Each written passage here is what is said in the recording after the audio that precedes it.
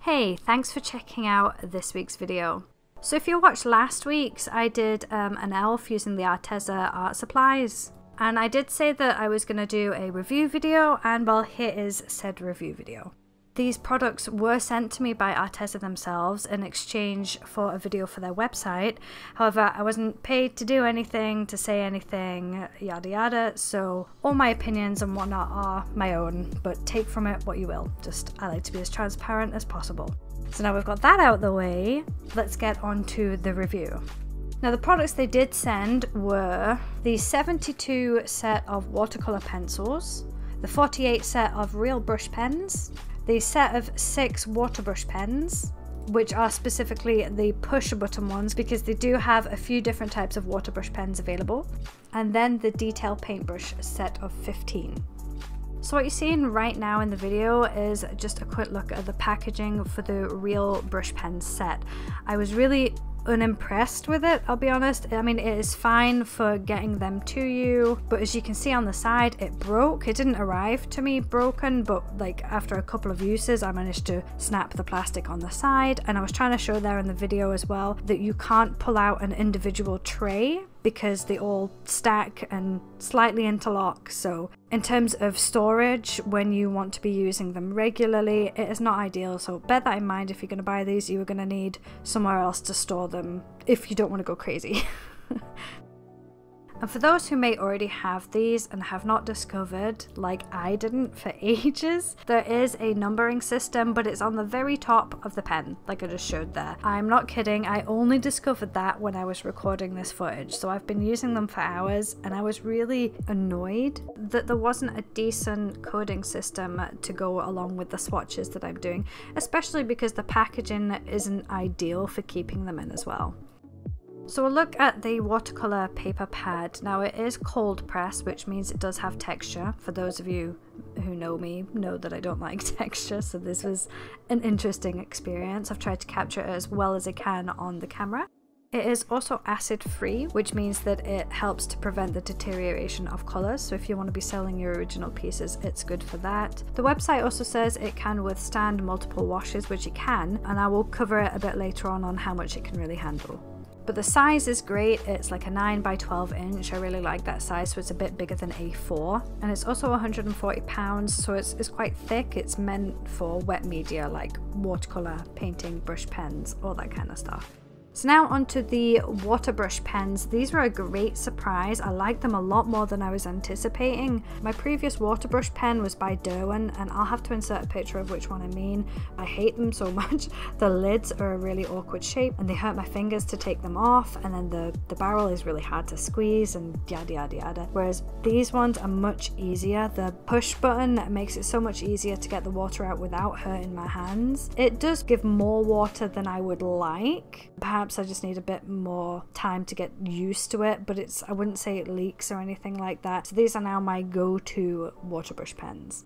This set comes with 3 fine and 3 broad tip. Essentially it's just 3 round and then 3 flats. And it's what I'll be using throughout this video to show you how the brush pens and the watercolor pencils work. So I started out with the brush pens by trying to show you how they draw, because they are not very inky, if that's even a word. The flow of them, if you want a solid line, you have to go very slow. You can see earlier on, like if I'm going faster, it skips a lot, which is the case especially on this cold pressed textured paper. Although once activated with water, they are quite surprisingly strong. So even though you skip a lot, once you add that water, you get a fair bit of ink, and of course you can just keep layering it up anyway, so it's not a huge problem, but something to bear in mind. Okay, so just to talk about what's happening right now in the video, this is what I spoke about briefly during my elf time lapse. These brush pens do this amazing effect that is really hard to get it to do on demand, but when it's drying, I think it's when it's sort of transitioning from being very pigmented ink to the more watered down areas of the ink, it creates this halo effect that can transition into a different color. Nothing extreme, became just like, I don't know, it became a bit more saturated. The photos in the corner are from a scan that I think shows it a little bit better than the camera. You can see the orange one turned a little bit yellow, which I noticed specifically in the elf time lapse. It was happening on her face a lot and I loved it, which is why I then enhanced those yellow areas. The black one turns to a nice grey, and then it has this blue band before it goes to the light blue grey. It was such a beautiful effect, I love it. That, like I say, is my favourite feature of these real brush pens by Arteza. Although I don't think it was an intended feature, probably more of a happy accident. I will say though, it didn't happen with every single brush pen that I used, and I haven't fully tested out the full range. Some of them are more subtle than others. I did notice it more on that black. But let me know if you guys have had experience with these brush pens and if you noticed the same thing. I'd be curious to know which other colours have better effects. So I did want to cover in this video about the lifting capabilities, I guess you would call it. So like you see right now in the video, these little test areas I had done, I think it was maybe 2 days prior, and then I came back and I added water and tried to lift them. I wanted to see how well they lifted, whether it stained the paper, whether it would even lift at all. I was really surprised by the black brush pen because that lifted so incredibly well. I do feel like the orange one took a bit more scrubbing of the paper. I wasn't trying to damage the paper, but I was trying to lift it as much as I could, and as you see, there are little bits that sort of come off, and I will talk a little bit more about that right towards the end of the video. Okay, so now for the watercolor pencils. Now this is their professional range of watercolor pencils. They do have a set of woodless watercolor pencils, but this is not them. So before I get onto the light fast ratings and all that kind of information, I just wanted to quickly speak about the packaging. Now the tin that these come in is great for storage. So unlike those real brush pens, you don't need to worry about additional storage unless you want to. One thing that was a little bit annoying is these trays are plastic inside, and although there are 2 little semicircles for you to sort of pinch the trays and lift them out, I can't do it. I don't know if it's just me, but like I can pinch them and lift them slightly, but the weight of the pencils when I try to actually pick it out of the tin causes me to drop them. So basically I have to pinch one side and then slip my hand underneath and then move it out, if that makes sense. It's not a big issue and I'm happy to store them in here, but that may bother some people, so I thought I'd point it out. So in the video, I'm about to show you a close-up of a pencil. This is ivory, and this one stood out to me because the color coating of the pencil itself is so very different to what you can see as the tip of the pencil, and I don't know, I thought it was kind of funny, just in case you were wondering why I was holding up that pencil to the camera. So now onto the light fastness.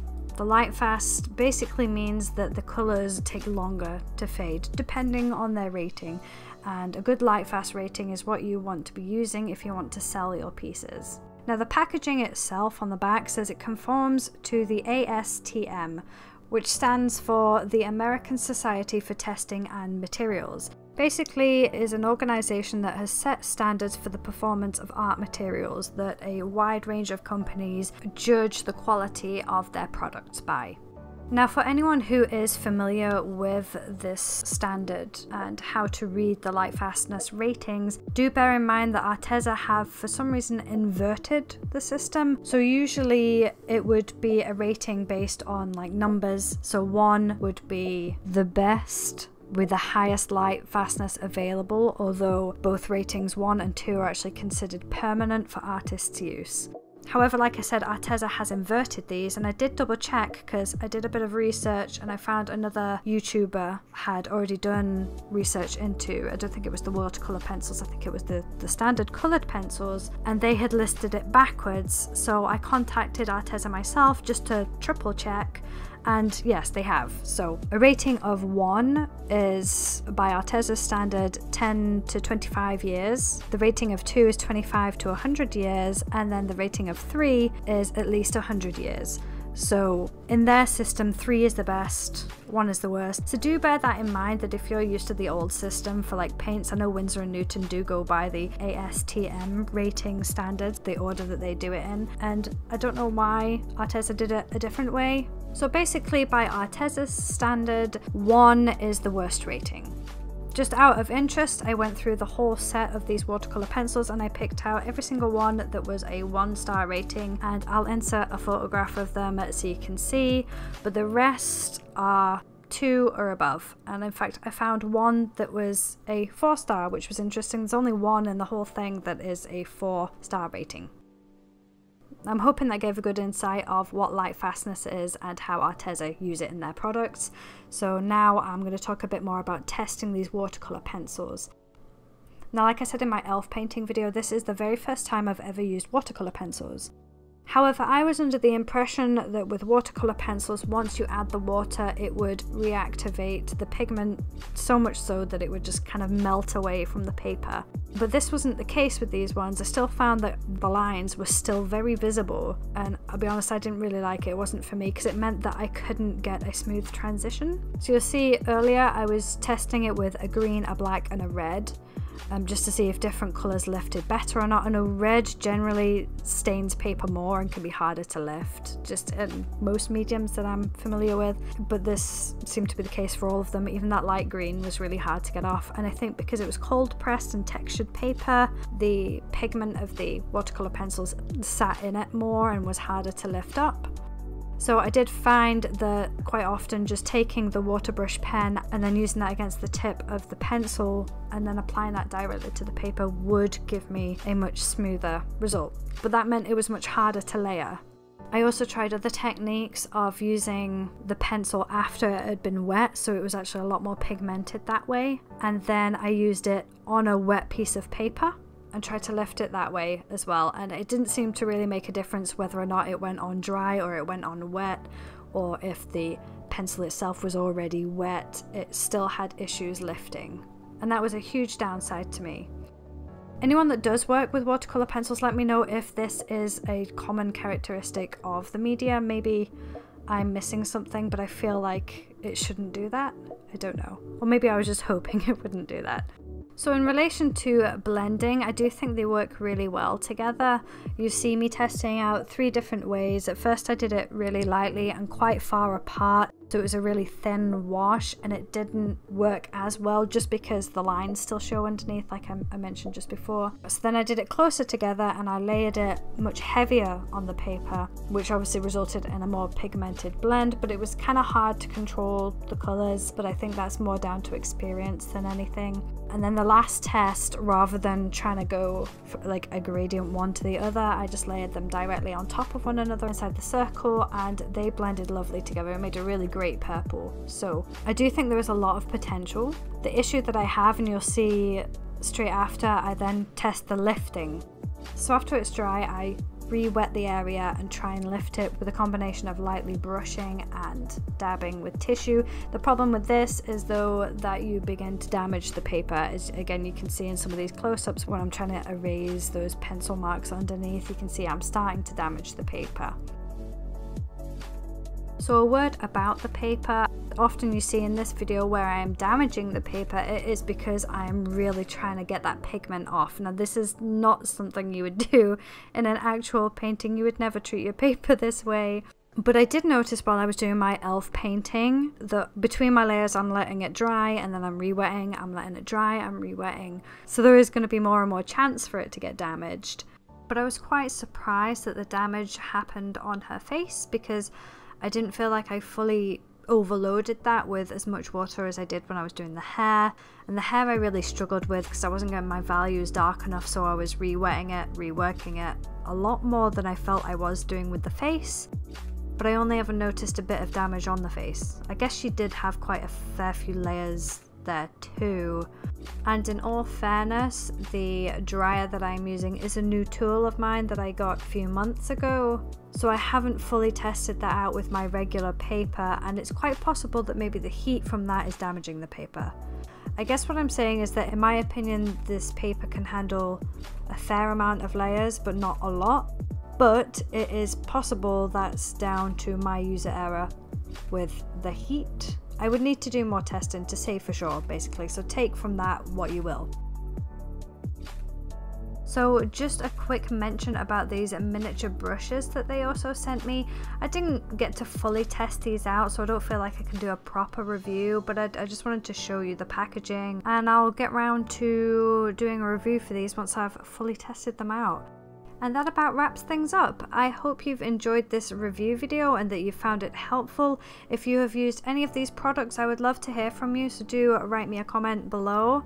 Don't forget to give the video a like if you enjoyed it, and if you want to see more, then hit that subscribe button. Until next time, bye!